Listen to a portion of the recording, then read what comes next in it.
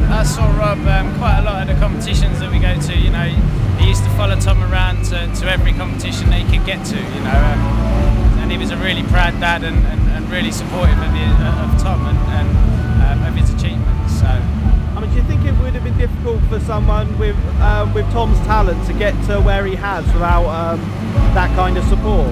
Yeah, of course.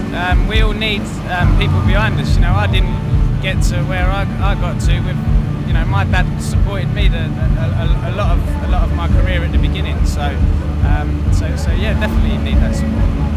Okay, and what kind of guy was Rob? You know, when you met him, what kind of person?